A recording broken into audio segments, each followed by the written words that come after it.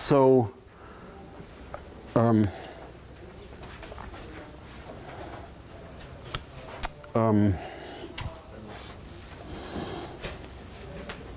yeah, so let's see. So before we get to the long-lived modes, maybe some comments about what in general we are doing.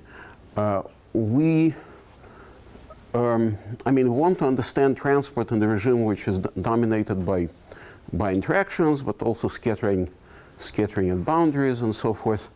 And so the approach we use for that, it's a very complicated problem, right?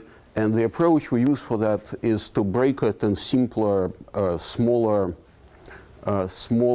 problems, and handle them one by one, and then construct the solution of the entire problem by combining what we learned by looking at those smaller problems. And smaller problems are as follows. We can start, as we discussed yesterday, trying to understand two-body collisions, and for two-body collisions there are excitations which we can think about. If we had it on the board yesterday, but let me put it here again. You can think about energy excitation as some kind of harmonic modulation on the Fermi surface, right? And so that would be m equal 5 maybe. And then for each harmonic, the waveform is something like that, and then this harmonic, this mode will be an eigenfunction of the collision operator, linearized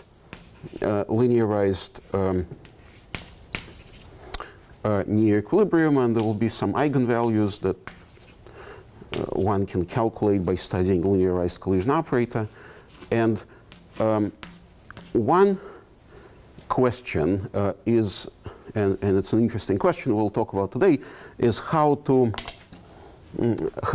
understand these gamma m's, what they look like, how they behave, and so forth, right? And then once we know that, we can go in this basis, delta f m behaving like a circular cylindrical harmonic, and then in this basis we can solve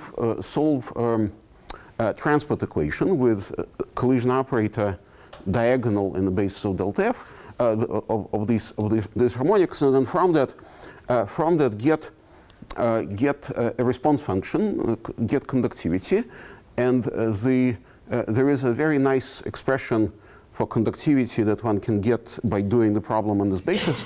It looks like a continued, it looks like a Drude model, but with a k-dependent, wave number dependent scattering rate, and this wave number dependent scattering rate is given by a continued fraction written in terms of these gammas, so that 0k, and this r is k squared basically, and so it's 0k. If we forget about that, you get ohmic limit, and then if you take if gamma 1 momentum relaxing scattering is absent, you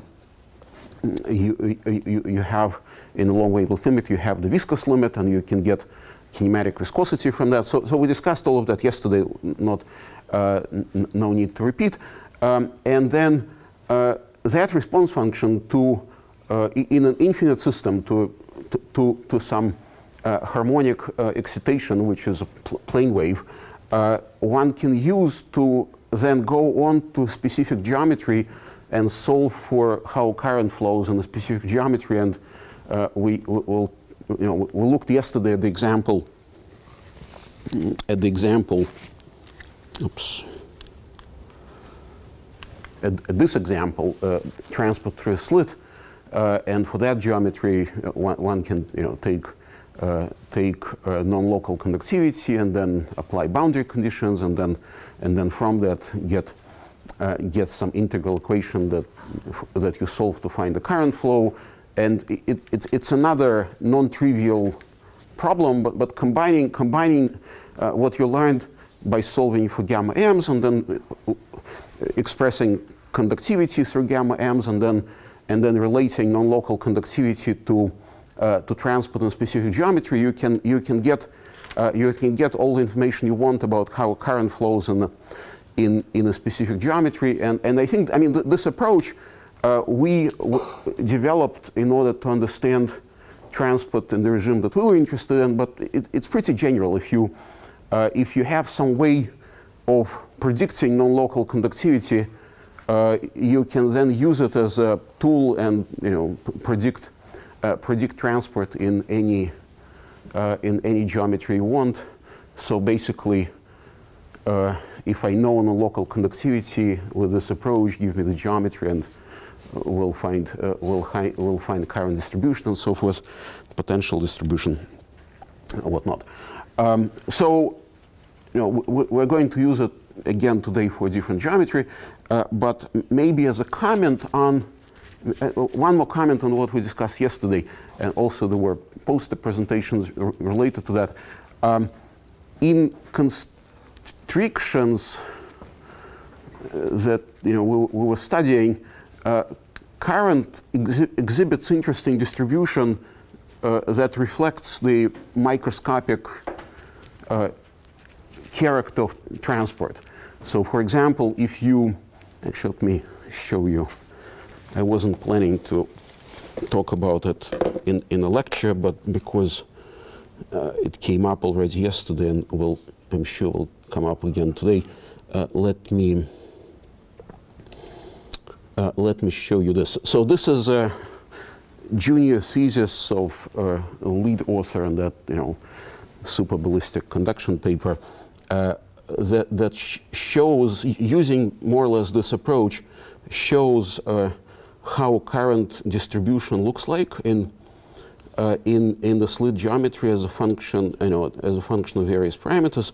So for example, if you have that model that we discussed yesterday, that all gammas are equal. So this one is 0 because momentum is conserved, and all other gammas are equal, and then they're equal and scale with temperature is t squared, and you can vary temperature and go from ballistic regime to the viscous regime and look at how current profile in the constriction changes and in the ballistic regime. So this is calculated by solving equations that we talked about yesterday. In the ballistic regime, current distribution is flat, as it should be, because electrons come with equal probability through every point of the cross section. And then when mean free path becomes shorter than the constriction width, you get this behavior that it transforms from flat to parabolic with finite offset, and then in the limit of mean free path being much shorter than the width, it becomes a semicircle, right? And so that's a nice, I think, a nice behavior that may be interesting to probe experimentally in. Yeah. Question. So in this geometry, it's very special geometry because if you think about it as a special case of a channel, it's a channel of 0 length, right? So you are comparing here LE to W, but not to L. And that's right. Here you see that basically at L equals 0 in this geometry, you already have fully built hydrodynamics. So my question is, like, for example, if at some point I start turning on electron-electron interaction in a channel, it would take some time to build up this profile, right? Would you expect it also in this kind of flow that, or it knows already from the far field? Yeah, okay, so we haven't, honestly, we haven't looked at more realistic geometry when there is a finite length to the channel. We can do it now. And there was no motivation 3 years ago because no one tried to measure it. We can do it now, but let me, before we talk about that, let me show you something else. It is also interesting to discuss what happens if you, instead of viscous transport, you have ohmic transport. If you have ohmic transport, so you just, your current field relation is the plain ohmic relation. Forget about all the stuff, it just drew the formula. Then it's very easy to calculate current distribution, and you find that it has sharp sharp peaks at the corners of the slit because there is current crowding near the corners, same way as electric field and electrostatic problem becomes very singular near the metal tips. And then here we have a knob. You can vary, you can vary momentum relaxing rate compared to electron-electron scattering rate, and you can go continuously from ohmic regime to viscous regime, and you see transformation of that distribution with spikes at the edges to something that looks like a flattened semicircle, and it's flattened because of what we discussed yesterday. When you have momentum relaxing scattering, there will be a length scale beyond which everything will look ohmic, and distribution will be flat. But then at the length scale smaller than the square root of the electron-electron scattering and momentum relaxing scattering, you start seeing viscous effects. And so you see that very nicely here. There is, at large length scales, it looks flat, and current is distributed more or less uniformly. And then near the corners, you have that's sort of rounding. So what I'm trying to say is that for experimental colleagues, actually, you can learn a lot from mapping out current distribution in the cross section, because it will tell you whether it's flat or whether it's curved in or whether it's curved out. It will tell you right away about what's going on microscopically. So I agree with what Shahar said about looking at the details and finding boundary conditions from that. Now let me see, what's this? Okay, so this is the crossover from ohmic to ballistic. There are three corners in the phase diagram. You can go ohmic ballistic, ohmic viscous, or ballistic viscous, and that's how a ballistic viscous, ballistic ohmic crossover looks, right? And so all of that, this is a junior thesis of how you, who was lead author on that paper, available in the public domain at MIT website somewhere, and there are more pictures there if you want to see that. So in the ohmic regime, if you look away from the constriction, you imagine two streams of current coming up out of this, because you have two peaks. Current will be squeezed into that constriction and will be coming out of it, but current density within the constriction will be maximal at the corners. But it won't proceed into the chamber also, like in the point contact imaging experiment? No, it will spread out. There will be a fan of current lines, and it will yeah. So just, to comment on that.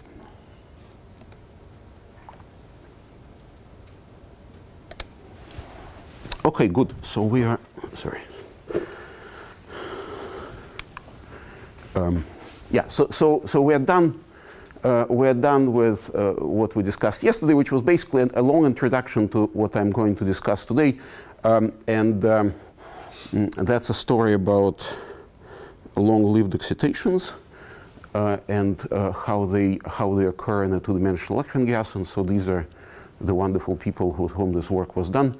And Patrick is here in the back, and Andrei was here, but he left the day before yesterday. So yesterday we discussed transport in three-dimensional fermi-liquid, and we said that there are two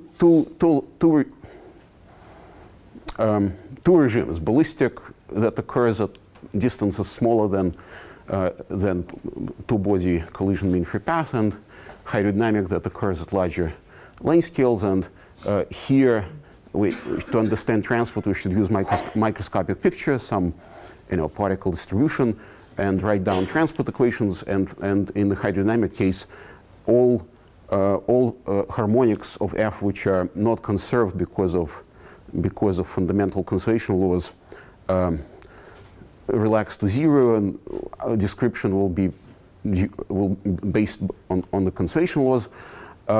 for velocity and particle density, and and that's true in the three-dimensional Fermi liquid. And in previous talk you saw measurements of viscosity in helium-3, where this picture was very well established, 50 years ago, if not before that.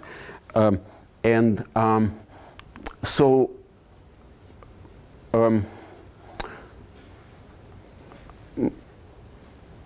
one aspect of scattering in the Fermi liquid, which will be important for me today, is momentum conservation, and whether momentum conservation does or does not present an obstacle for angular relaxation.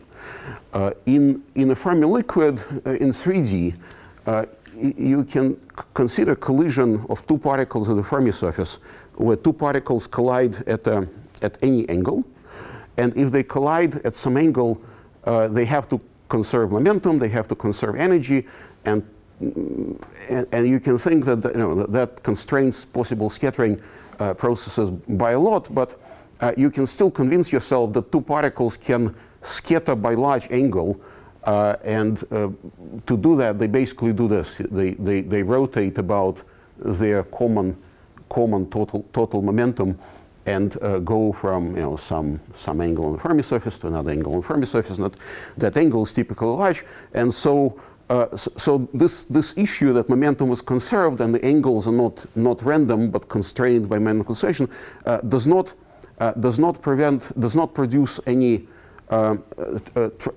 not create any trouble when we apply Landau argument to estimate the collision scattering rate in 3 dimensions. And in 2 dimensions, it's going to be quite different. The reason is simply that if your two particles are in the plane, then they cannot do this. They cannot go out of the plane. But also, their total momentum cannot change when they scatter. So they have to. They're kind of locked in this position. And because they're locked in this position, they can only, so it's like shown in this picture, they can only scatter by a small angle within that KT broadened Fermi surface. So in 2 dimensions, the momentum conservation will lock particle angles and make them nearly equal before and after scattering, and there will be this new behavior that generic collisions do not provide an efficient mechanism for angular relaxation. And as soon as we ran into that because Patrick and I were thinking how to compute viscosity, and then once you start doing it, you see right away that generic collisions don't relax angles, or relax angles, but only a little bit, and not enough to generate anything comparable to what helium-3 does, right? So then the question is whether Fermi liquid fails completely in two-dimensional systems, or there is some way out.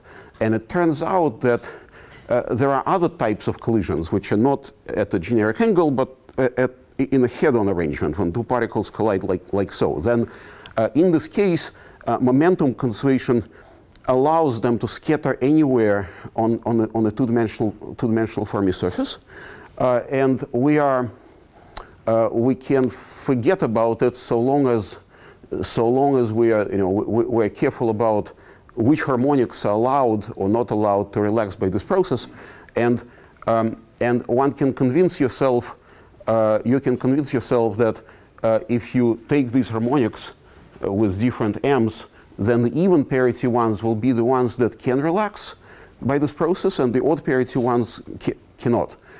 Simply because if you have an odd parity harmonic, this picture is horrible. If you have an odd parity harmonic, then near each place opposite to every place on the Fermi surface where you have some particles, there is a place where you have holes, so these particles will have nothing here to scatter on by this head-on process. Whereas if M was even, then that wouldn't be the case. Then there'll be a bump opposite to every other bump, and or deep opposite to every other deep, and scattering wouldn't be scattering by this head-on process wouldn't be a problem. And so from that you conclude that the excitations with different parity under P2 minus P will scatter at very different rates. And then that tells you right away that the behavior of these numbers gamma m, which are relaxation rates for these harmonics, will depend very strongly on whether m is even or odd. And then from that point you want to understand how different are even and odd relaxation rates. And there is a story about that. That some of it will come in the next few slides. But the main result is that there is a fairly big ratio by which the odd parity relaxation is slower than the even parity relaxation. And that ratio is T over Fermi energy squared. So it's the same reduction factor as in our discussion yesterday, by which quasi-particle lifetime is enhanced by Pauli blocking in a three-dimensional Fermi liquid. And now that stands, because that's just energy partition between particle and particle Hall excitation that happens in the scattering. But then in addition to that, there is an additional factor of the same order of magnitude by which odd parity relaxation is suppressed compared to even parity relaxation. Okay, and so that's kind of the main message of what we are talking about today. Let's see if there are any questions. So, for the total scattering rate, does this substantially revise that result I quoted from Giuliani and Quinn in 2D?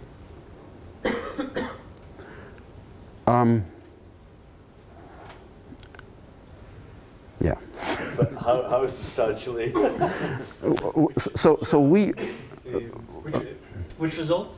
So I quoted an old result for Fermi liquid scattering rates in 2D. Yeah, Giuliani and Quinn. Yeah. So I mean, there is a long history to that. I mean, there were two papers written simultaneously in 1971 that derived that at zero temperature, but as a function of energy. So this was epsilon square log of 1 over epsilon. And then temperature and energy were, they appeared intermittently. So the thing is that you can get quasi-particle lifetime in a very standard way, many-body theory, from imaginary part of self-energy. And no matter in what hemisphere you are and what year, recent or not so recent, you always get this result, right? So it's an interesting question what this calculation is missing, and why this calculation why the slow modes do not show up in this calculation. They eventually will show up in this calculation when it's done properly. I mean, a one-line answer is that when you consider decay is a sum of contributions of all the decay channels. And it's dominated by decay channels which are fastest, right? So naively, I mean, the leading order result will not be even sensitive to the slow decay modes, right? But of course, it's hidden in that calculation somewhere and needs to be extracted, which has not been done yet, as far as I know. But this will still be roughly true for the even modes, right? And the odd modes would behave differently. So you have a kind of two types of. Yeah, but this calculation calculates cumulative decay rate into everything, right? So if we physics can still have two kind of fluids even living inside, run that decay fast. Yeah, more on that in a moment. Yeah, we'll get to that. So experimentally, if you measure, for example, coherence of electrons due to electron-electron scattering, you would be sensitive to the odd modes, right? To the long-lived ones. If you're measuring what's left of okay, you may be right, but I'm not there yet. And let's. I just want to comment that experiments have measured this relaxation time, and it agrees quite well with Giuliani and Quinn and all the others. You mean ARPIS? No, just coherence and as a function of temperature or energy. But- Certainly but- in ballistic yeah, systems. But then you're sensitive to the fastest. Yeah, I mean, we're not, sorry, Amir, I think you're sensitive to the slowest because that's what leaves coherence, right? Whatever you're left, the coherence signature that you're measuring. yeah, Amir, I'm sorry, let's move on and get to where we get some phenomenology, and then then see where how to connect it to experiments. I mean, I don't think it's simple, but also there may be in existing experiments something that has already been observed, and I have my hypothesis what that is, but I'm not going to tell you. That maybe is related, but I think we're far from at this point. We're not very close, pretty far from understanding that. I mean, maybe a month away. Right. So okay. So that's same thing, but with a nicer picture.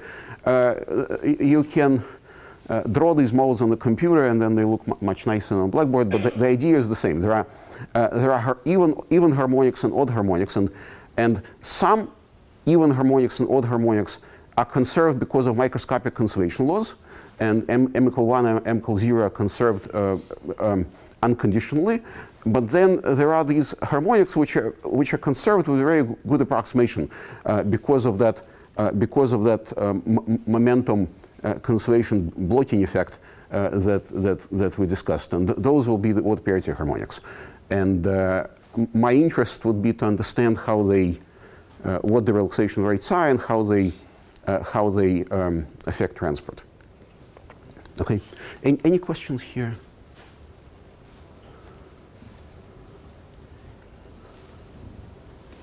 Yeah, maybe, I mean, maybe just to make sure that we're all on the same page, let me show this picture. And then, so that these are two particles in free space, no Fermi surface. And then for two particles colliding in free space, we know how to solve the problem. We go to center of mass frame, and the center of mass frame, collision is head-on, energy is conserved, so it's also head-out. And there is a kinematic circle you can draw by taking the center of the circle at the center of mass, momentum of the center of mass, and then all possible scattering events can be represented by taking particle 1 going somewhere on that circle, and particle 2 will go to the opposite point. And so in a free space problem, particles can go anywhere here. But if you now superimpose that with a Fermi surface, you find that if this particle is within kT near the Fermi level, and the other particle also, you find that most of the kinematic circle is blocked because the states in it are filled, and as a result, the outer part will also be blocked because you have to scatter to the opposite points. And so the only thing the particles can do here is to scatter by a small angle, which is a order of kT of Fermi energy, and so that would correspond to a small angular step in each scattering event, not a large step as in a Fermi liquid. And so that's why angular relaxation for these processes is suppressed. Therefore, what we expect here is a new hierarchy of length scales. And instead of the simple, ballistic hydrodynamic, we expect that at short distances we'll have ballistic behavior, and then once we cross a length scale, which is the even harmonic relaxation rate, which is the Landau Fermi liquid T square, 1 over T square, more or less, then we enter that interesting regime where even parity harmonics relax quickly, but odd parity harmonics don't relax, and then there will be some range of length scales in which the dynamics will be a mixture or a combination of the ballistic behavior for odd parity harmonics and relaxational behavior for the even parity harmonics, and so that's what we want That's what we want to understand, right? And then when you go to even larger length scales, you end up in that hydrodynamic regime that we discussed yesterday. And so that's how two-dimensional Fermi liquids behave. And so it is interesting, and what we need to understand is how to describe this multi-scale dynamics, and what are the new equations of motion, replacing what we know in these two limits, and what are manifestations. So let me take some time and walk you through that. I mean, we don't understand many things, but we do understand something, and I will tell you what we do understand. Okay. Right. So first, a few words about the rates gamma m. It turns out that calculating these rates is a fairly difficult problem. There have been attempts in the literature to do that type of calculation. The earliest attempt we are aware of is by Boris Weizmann in Jerusalem. And then later on, Gurji and his collaborators at Harvard, at Kharkov, tried to do something similar. But I think what you can read in the papers don't answer the basic questions, and so we had to start doing it by ourselves. And so the outcome is here. I'm not going to do all the details, but just show the some essential points. For even harmonics, you can do standard golden rule calculation using collision integral, like Joel Moore was showing yesterday, and then from that collision integral comes out the Landau t square rate. And then if you try to use that approach for odd parity harmonics, you see very quickly that you have at leading t square order, the rates are 0, and if you try to go beyond t square order, then naively you might think that this process of scattering at a generic angle at which you make small angular steps will lead to angular diffusion with every collision happening at this rate, but then in the collision, every collision leading to an angular step which is of order of T over Fermi energy, and then you can calculate effective diffusion coefficient over the Fermi surface as the rate as the rate for individual collisions times the angular step squared, and that will give you T to the 4th rate, and also it will give you m to the m square dependence on angular harmonic, and it's m squared because in the diffusion equation you have a Laplacian. So here it will be Laplacian on a circle, and Laplacian Fourier transform will become m squared. So that's what you expect from this process.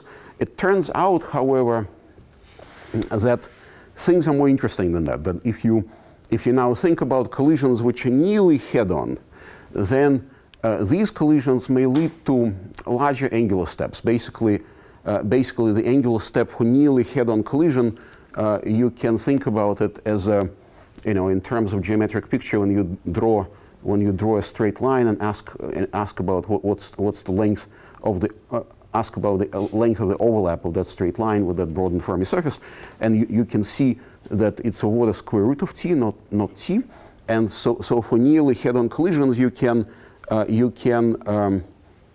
make bigger angular steps, and then if you say that's this correct step in this angular diffusion problem, you find that the rate should be t cubed, not t squared, not t to the 4th, right?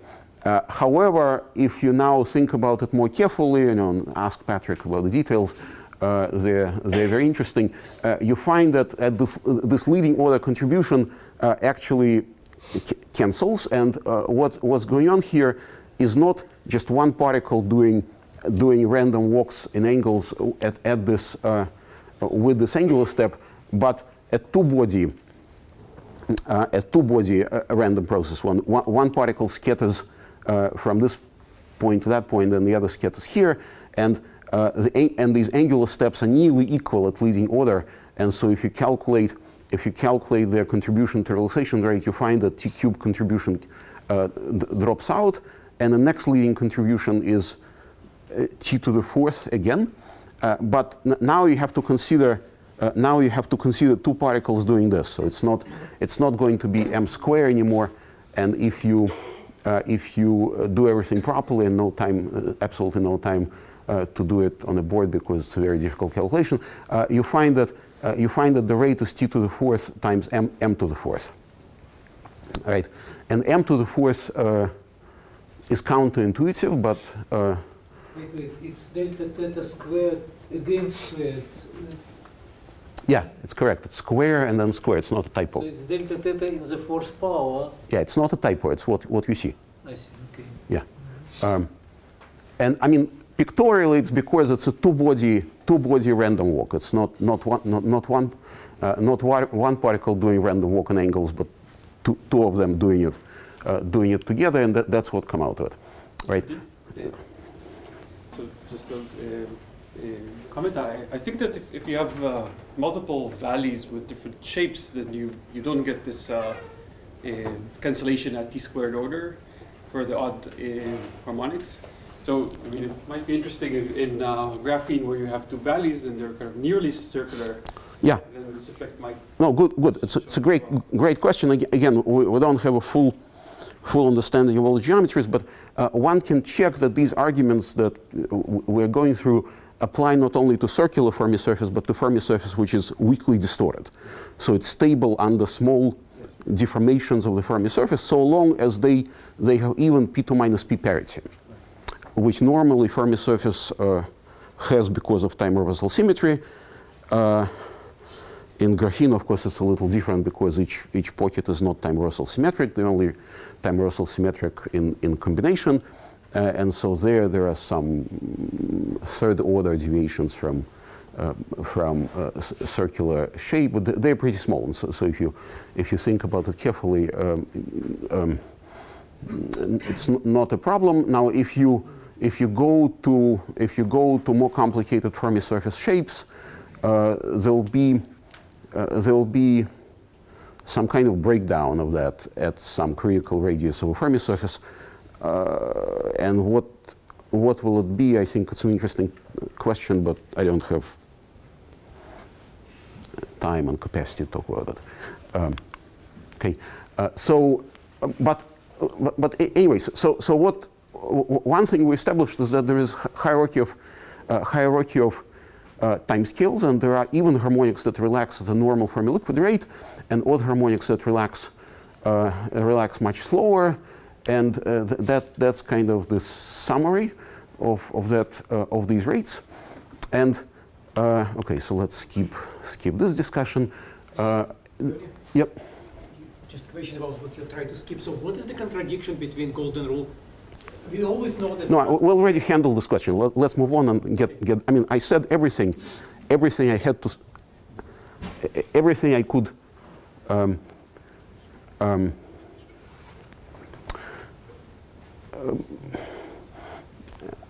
Everything informative that I could say, I said already, and let's not just repeat it again. Yeah, I think these calculations are good calculations, and they're getting the right answer, but it's not getting the whole story. Right. So the summary for this part is that there are these very long-lived modes, and that corresponds to some. You can think about it as some emergent integrals of motion associated with odd parity harmonics, and then the interesting thing to understand is whether these odd parity harmonics actually contribute to some observables. And naively, one would say that probably not, because what practical people measure is the m equals 0 harmonic, which is density, Shahal, and m equal 1 harmonic, which is current, Amir, right? And m equals 3 does not contribute directly to anything that is directly measurable. However, let's look at it closer. So so what we have is that our degrees of freedom can be decomposed into even parity and odd parity parts, and then we expect that those will be short-lived and those will be long-lived and therefore will dominate transport. And let me give a simple argument for why they should dominate transport. Sorry, what's this? Okay, never mind. So why all high-order harmonics matter? Let me take that basis that I introduced yesterday when you take transport equation and then write it down in the circular harmonic representation. And then forget about electric field driving transport, just take free equation and look at the modes. And then for the collision operator, I'll use some eigen values, gamma m, which will be high for the even harmonics and small for the odd harmonics. And then if you go to that basis, your transport equation looks like a tight binding model in this basis. And the hopping between different harmonics is provided by the streaming term. So this happens because if you write down the streaming term in Fourier space. By streaming, you mean V-grad? The advection term. The V-grad, okay. In Russia. In English, it's streaming.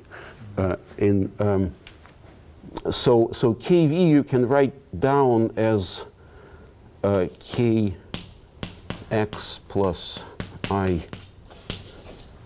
KY V e to the minus I theta. Like so, where kx and ky are components of the wave number, theta is the angle on the Fermi surface, and then this combined with the relation that e to the minus I theta I m theta equal m minus 1 theta is telling you that this shifts, this operator shifts m harmonic to m minus 1 harmonic, and then this term will shift it to m plus 1 harmonic, and so that's how that hopping comes about. Now let's take these equations seriously and try to solve them in the limit when odd parity harmonics don't relax at all, right? And then in this limit, there are sites where gamma m are 0. So in this problem, gamma m plays a role of on-site potential in a tight binding model, right? And so there are odd parity sites where gamma m is 0, and there if particle is there, it wouldn't relax at all, but it's coupled to the even parity sites, and then from even parity sites again to the odd parity sites. And so it's not very clear what's going to happen, but if you think about it carefully, you see that there are these dark states that you can construct, which are delocalized over all odd parity sites and vanish on the even parity sites, which are decaying, right? And so these dark states, they satisfy their eigenstates of this equation with omega equals 0 eigenvalue, so they don't they have infinite relaxation time in the approximation when this is vanishing, and then these states also. I mean, they extended and they couple all odd harmonics together, and also they overlap with m equal minus 1 plus 1 harmonics. So they will contribute current, and also you can see if you look a bit close into that there are slowly relaxing states close to this one. So there's a continuum of slowly relaxing states that couple different odd parity harmonics. And the coupling is provided by spatial inhomogeneity, essentially, right? And so that's why odd parity harmonics are important. Let's not worry about that. Now, if we want to see their contribution to response functions, we can use this approach that we discussed yesterday, and this formula for continued fraction expression for conductivity, it comes about basically by solving these equations. You have to add electric field back in these equations as a source and then solve these equations recursively. And if you do that if you do that, you get pretty quickly non-local conductivity, which as a function of k is given by this continued fraction. And I mean, there is some difference in, it appears that there is some difference in the factors compared to this expression, but actually there isn't. If you massage it a little bit, these two are identical. Right. So what you find here is that conductivity is very non-local, and there are different regimes that one can explore. We did most of that yesterday.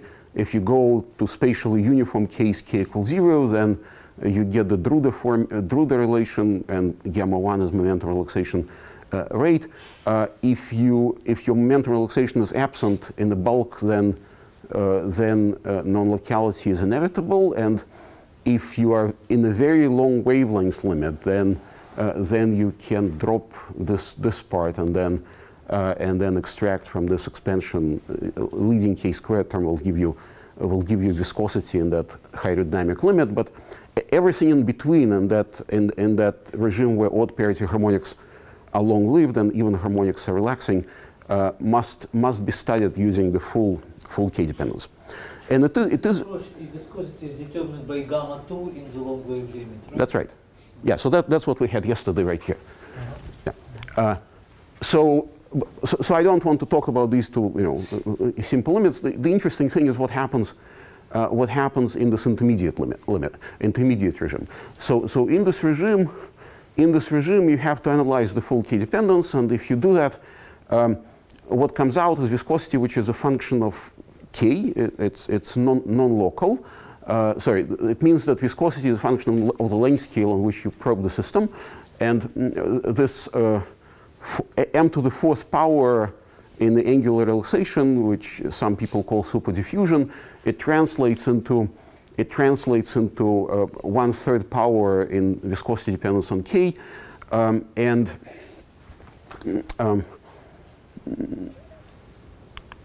yeah, and then one can use that to calculate the current profile in a strip. And the way this can be done is sketched here. Let me see if we have time for that. Yeah, maybe 1 minute. Okay. So if we have a strip and we want to understand how current flows in the strip, we have to combine our non-local conductivity with boundary conditions, and and the way we handle boundary conditions, same as what we discussed yesterday, is by using some makeshift boundary conditions in which we replace the actual boundary by some fictitious electric field which is added into this equation, and this fictitious electric field will be proportional to the current density on the boundary. So I'm going to extend my problem in the entire plane, and maybe extend it periodically, maybe more convenient, right? And then in that problem in which I have boundaries that form a periodic array, my current relaxation will occur at each boundary at a rate proportional to some alpha, which is my boundary condition parameter, and momentum relaxation at the boundary at a rate proportional to current, means that I effectively have some electric field which is negative alpha times current on each boundary. And now if I take that field and put into this equation, I can just solve the problem by, because in full plane and it's periodic, I can do simple Fourier transform, and write down current density as a Fourier transform with harmonics corresponding to the period W, which is the width of the channel. And then for these Fourier harmonics, you get coupled linear equations, and you solve them. And non-local conductivity arises as an input in that solution, and you can write down current profile as some kind of sum of harmonics times non-local conductivity evaluated at Kn, which are here. And then if you got some dependence of K, then this equation will predict for you how a current profile will look like in a strip. And if you take sigma of K of that form with viscosity being a constant, so it will be just 1 over K square, you'll get this standard parabolic profile. And if instead you take viscosity, which is a power law function, you get something which is closely resembles closely this two-third power of Poiseuille flow. Okay, so that's what we expect, and then one can extend that to to conductivity and to conductance of a strip, and get the width dependence, and the width dependence also will be some fractional power which will be somewhere in between the ballistic power law and the Gurdjieff power law, and actually pretty similar to what Andy measured, but I'm sure it's not directly related. Yeah, I mean, so this is a summary for that. You can start with non-local conductivity and then solve the problem for the current profile in the strip, and then in in the conventional viscous limit you get a parabola, and then if you have this odd parity relaxation rate added in, then you get a different profile. I mean, it all goes to 0 at the edge. I'm sorry, because these boundary conditions. After we do calculation, we take alpha to infinity to make sure that so it doesn't even appear in the final answer, because this is written in the limit when alpha is taken to infinity. So this is in the limit when momentum relaxation in the boundary is complete. Every time particle arrives at the boundary, momentum is forgotten, right? If you keep alpha finite, then there will be some finite offset, similar to what people see in the measurements, but not in this picture. What you argued from m equal to 4, your p is 4. Why you try p equal to? Because people ask. I mean, what happens if you have? No. What happens if you have? People happy, I guess. Yeah. What happens? No. Also for myself. I mean, what would happen if it was a simple angular diffusion? Would it be different, or would it be similar? And how similar? How different? Angular diffusion is very well known in solid-state physics. Electron phonon scattering usually leads to. These are the classic papers of Gurdjieff and Kopelyovich that discussed in Landau and Lifshitz, and well know about diffusion over Fermi surface, described by angular diffusion equation, and it's not something that was discussed in this meeting, but it's something that solid-state theory is very high on. So we have to obey.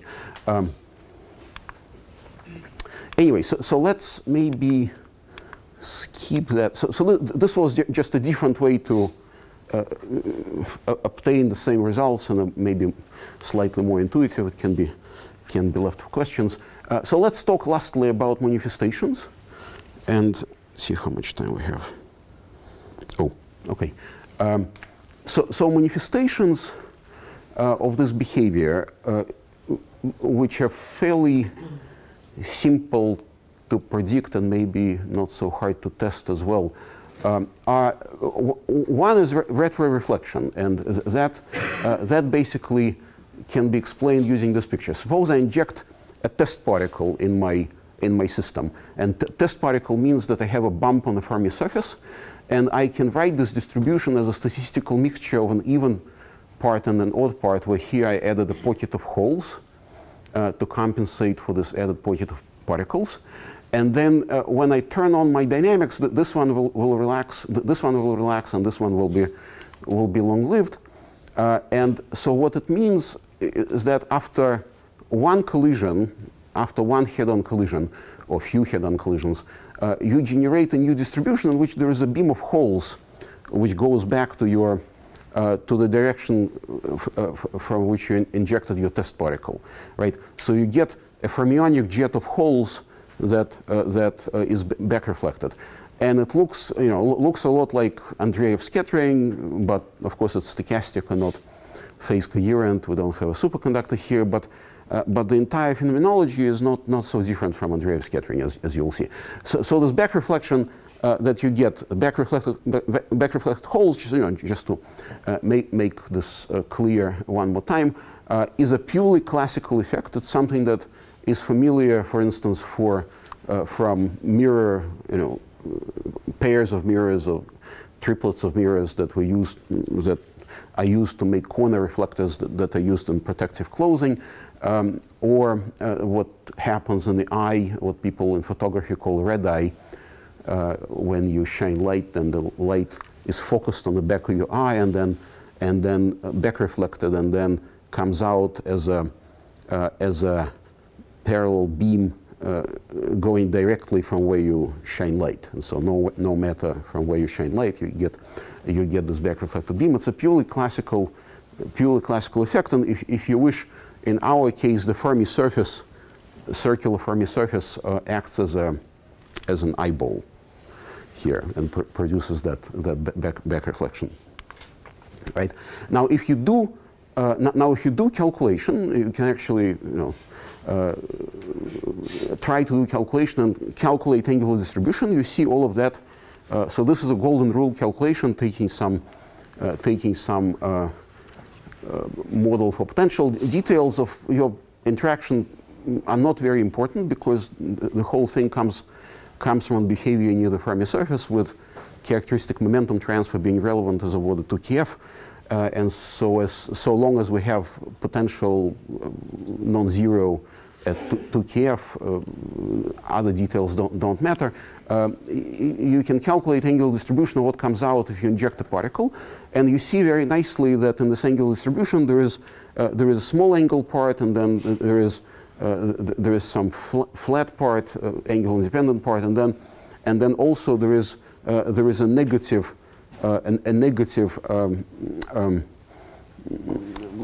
component in the distribution. Which means that holes beam back from where you inject the particle. Right. So these are backscattered hole jets, and they. So this is one idea how they can be probed. Using how we usually think about Andreev scattering, how we usually probe Andreev scattering, you can add a magnetic field. Sorry, this is not to scale, but I mean, it should be slightly corrected. So don't look at the scale, just listen to me, okay?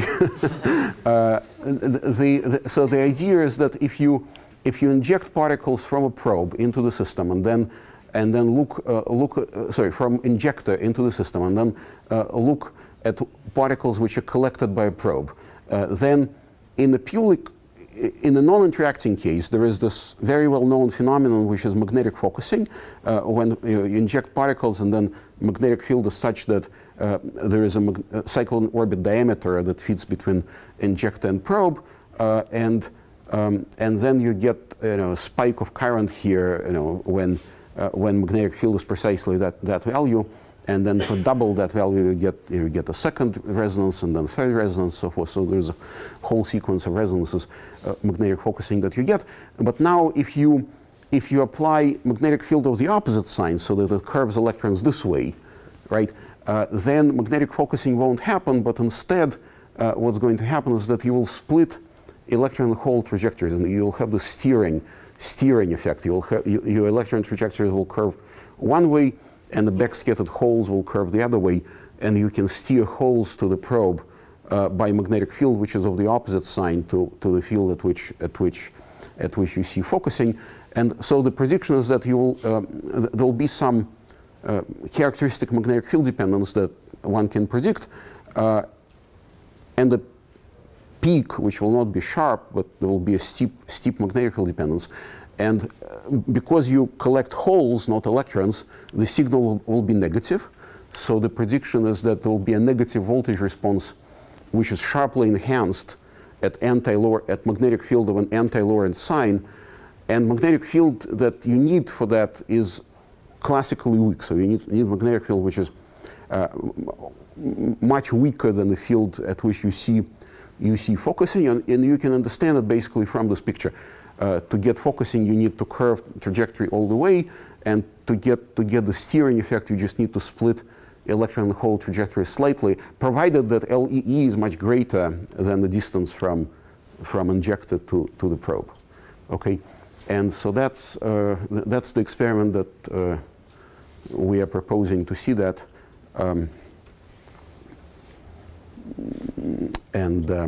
Sounds very doable. About anti-Lorentz sign, is it with respect to electrons or to holes? With respect to focusing. To focusing of holes? No, focusing. So this is focusing of electrons. Okay. I mean, I take electron to have a positive charge. I assume that we inject positive charge, and then holes. I worried about sign of electron charges. In reality, it's negative, but I ignore that. So I assume that we inject electrons, and electrons have some charge, unspecified, and then if they focus here, then there will be a signal of the opposite charge sign when you get holes. Okay. So it's not. Yeah, I mean, let's take the sign of charge out.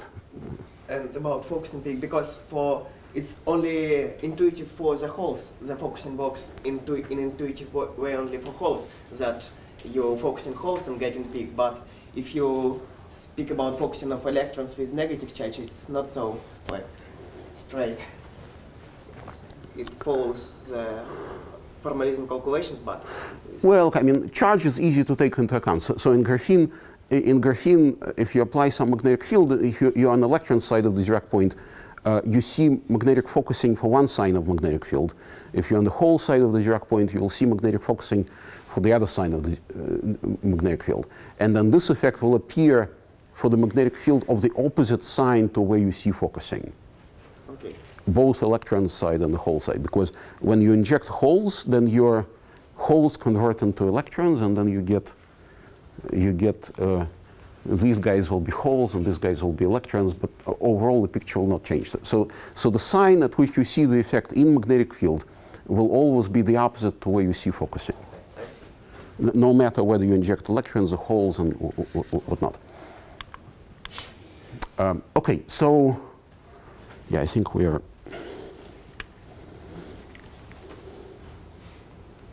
Okay, we are over.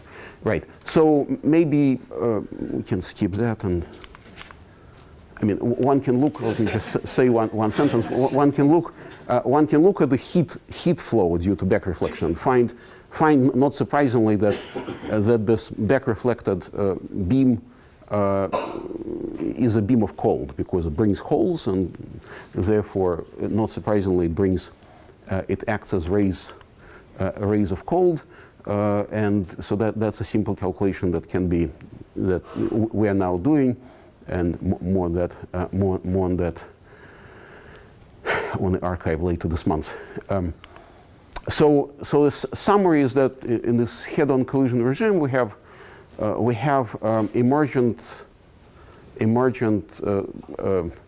conserved quantities due to anomalously slow odd parity modes, and the behavior that we have is half hydro, half ballistic, and that gives rise to transport coefficients which are scale dependent, and there are interesting new effects that we expect in this regime. We expect to see strong nonlinear effects, because every time you have slow modes, you can activate them. Slowly decaying modes, you can activate them, and they will, because they live long, any nonlinearity has a long time to develop. And so we expect that in this regime there will be strong nonlinear coupling between different modes, and that's something that can be understood, and from that there may be some interesting applications and nonlinear phenomena. And thank you very much.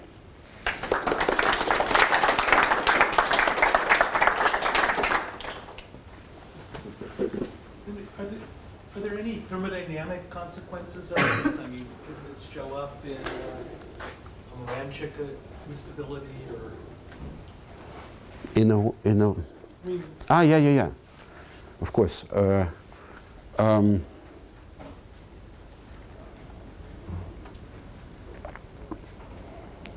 So okay, so Pomeranchuk is interesting. I mean, we thought about it not in terms of these modes helping Pomeranchuk, but in terms of Pomeranchuk helping to see these modes. Because if you have a Fermi surface distortion due to Pomeranchuk, there will be additional coupling between different harmonics. And so that will show up, and I mean this non-local conductivity will change, and it will show up in an interesting way. So we thought about it from that point of view. But you know, whether it goes the other way as well, I don't. When you calculate a susceptibility, it's sort of you're integrating over imaginary time. Things are long. Yeah. So that I think Andy was interested in that. Maybe we should talk about it later. Yeah. Okay. Yeah, sir. So this dependence goes like 1/k to the power of 1/3. This is only in the regime, so not for too small k and not for too large k in this regime which you call tomographic. So if the width of the channel is very large, then Poisson flow would be restored. It would be parabolic. Or not? Yeah. Okay, so the formula you had there was for this regime, the Poisson formula. Width of the channel is very large, but we haven't yet hit the momentum relaxing processes. But if it is okay, but momentum relaxing, you mean like impurities or something? Yeah. But if it is very large, then should not the viscosity for k equals 0 somehow determine the whole transport? If the width of the Poisson channel is very large, then isn't it the k equals 0 limit of the viscosity? Sure. Which, yeah. Okay. So it should be Poisson again. Yeah. So this power law was at k, which is much larger than that crossover. Yeah. Since this has like two families of relaxation times, one of them are almost 0, and the other one is so it's like semi-hydrodynamic, semi-ballistic thing, right? Mm-hmm. Can you hope to construct some sort of theory of a fluid interacting with something that would mimic this behavior, or?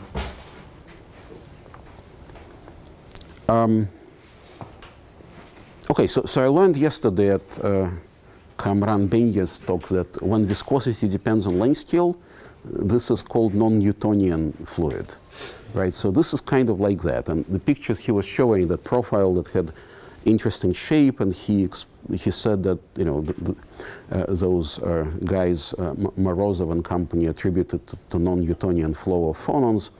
I mean, it's kind of similar here. So you can say that effectively the classical fluid, a non-Newtonian classical fluid in which viscosity depends on length scale. I mean, usually non-Newtonian means that viscosity depends on shear. And here, his talk and also here, viscosity was scale dependent. So it's an example of a non-Newtonian fluid. I'm not sure if it answers your question, but. Yeah. Why is it called tomographic? Yeah, I forgot to say that. So in this dynamics, if you don't stop at one collision process, if you go back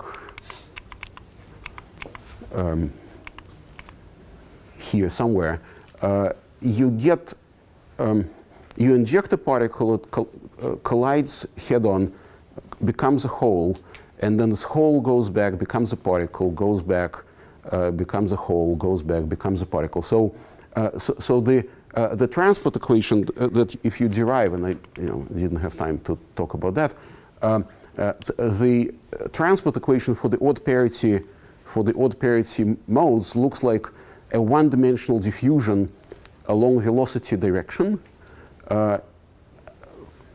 combined with angular relaxation at the rate which is that's t to the 4th gamma prime. And if you forget about this rate, then in this dynamics, different slices will decouple. And that's what tomography is. You do in medical imaging, you do tomography slice by slice in different directions, and then you do Fourier transform, and then you get the full image. And so this is very similar. And so this is what in the literature on bosonization of Fermi surface, I think by Haldane. Haldane was first to call it tomography a long time. Alan Luther, sorry. Alan Luther was the first. Sorry. No, I remember it from Haldane, but yeah. I have because you mentioned a question about sort of turbulence. I mean, it's not in this equation, is it obvious sort of where the nonlinearity arises from? Like, which of these terms, d gamma prime, is not linear or not zeroth order in delta F? Not I guess you zero derive something linear here, but I'm just wondering whether the nonlinear terms in your sort of effective theory would be large or not. So this does not. I mean, this is not yet ready to discuss. I'm not yet ready to discuss nonlinear terms. My understanding of it, since you asked, thank you very much, is that what's going to happen is that if you have some bump, some distortion of the Fermi surface, which will which is odd parity, then you can think about it that your Fermi surface, because there is a wave on it, is not P2 minus P symmetric anymore. And so on that background, which is provided by small delta F, the scattering processes that are beyond those head-on, scattering processes that were forbidden by momentum relaxation for P2 minus P symmetric Fermi surface are now allowed. So if we now account for these processes, they will happen on that Fermi surface slightly perturbed in that odd parity direction, then there will be a nonlinear relaxation effects which will be different from what we talked about here. Okay, I see. And then that's kind of what we're trying to do. I guess just to add a little bit to that, I think this, like algebraically, that would mean it would come from the collision operator. Well, of course, but yeah, yeah, I mean that was sort of my question: is would you expect the nonlinear effects from the collision operator to be significant in any way? But usually, okay, no, I share your doubts. I mean, shared your doubts. Usually, nonlinear effects coming from collision operator don't arise, right?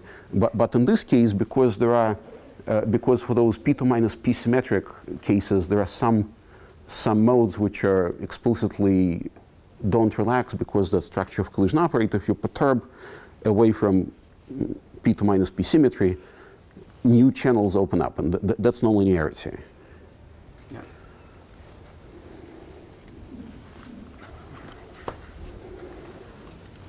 Okay. If there are no more questions, then let's head to lunch. Thank you.